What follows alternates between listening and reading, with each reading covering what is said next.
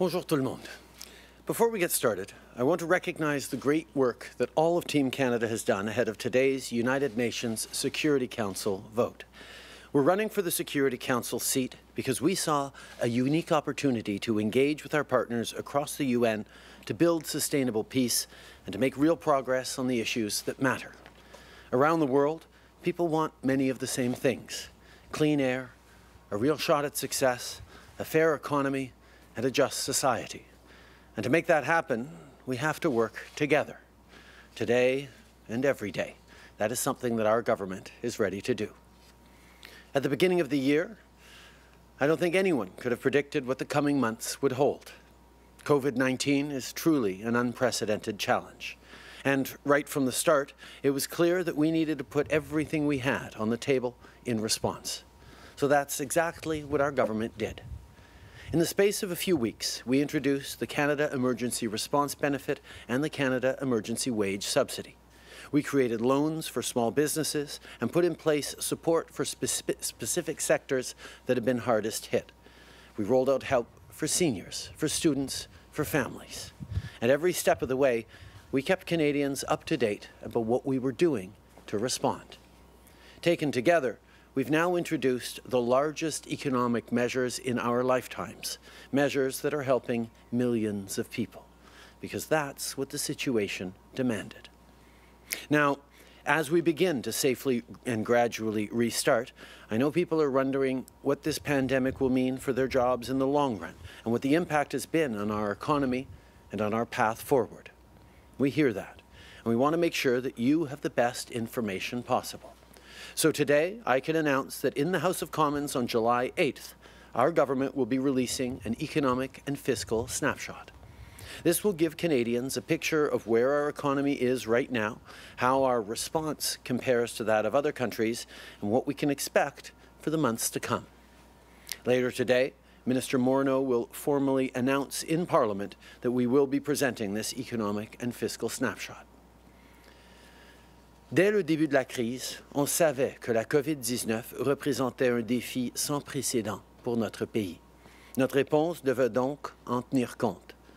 En quelques semaines seulement, notre gouvernement a mis sur pied un paquet de mesures pour aider les gens à traverser cette période difficile. On a instauré la prestation d'urgence et la subvention salariale d'urgence. On a offert des prêts aux petites entreprises et on a accordé un soutien ciblé aux secteurs qui ont été les plus durement touchés par la crise. Que vous soyez aux études ou à la retraite, avec ou sans emploi, on voulait être là pour vous. À mesure qu'on commence à reprendre certaines activités, beaucoup de gens se demandent à quoi s'attendre au cours des prochains mois et ce que cette crise veut dire pour notre économie. C'est donc pourquoi on annonce aujourd'hui que notre gouvernement va publier un portrait de l'économie et des finances publiques le 8 juillet prochain à la Chambre des communes. Ça va nous donner une mise à jour sur l'économie, sur la façon dont notre réponse se compare à celle d'autres pays et sur ce à quoi on pourrait s'attendre dans les mois à venir. Plus tard aujourd'hui, le ministre Morneau informera le Parlement de notre démarche. Adopter des mesures pour mitiger les conséquences de la crise sur notre économie, ce n'est qu'une partie du défi. On travaille aussi très fort pour faire en sorte que les hôpitaux et les travailleurs de première ligne possèdent l'équipement et le matériel dont ils ont besoin. Et là-dessus, j'ai des bonnes nouvelles à vous faire part. D'abord, notre gouvernement a signé un accord avec l'entreprise Galenus de Montréal pour fabriquer des billes de silice qui sont essentielles au dépistage. Et cette semaine, Santé Canada a aussi certifié des respirateurs produits par deux groupes canadiens, CAE et le consortium Ventilators for Canadians. Ils vont maintenant pouvoir augmenter leur production pour fabriquer les 20 000 respirateurs commandés. Il y a 2 ans, j'étais de passage chez CAE pour annoncer un investissement dans la formation des travailleurs. Aujourd'hui, on constate pourquoi c'est si important de soutenir non seulement le talent, mais l'innovation chez nous. Researchers across the country make incredible discoveries every day, from rapid advances in understanding COVID-19 over the last few months to years-long studies of climate change and cancer treatments. It's in everyone's interest that they continue doing their vital work.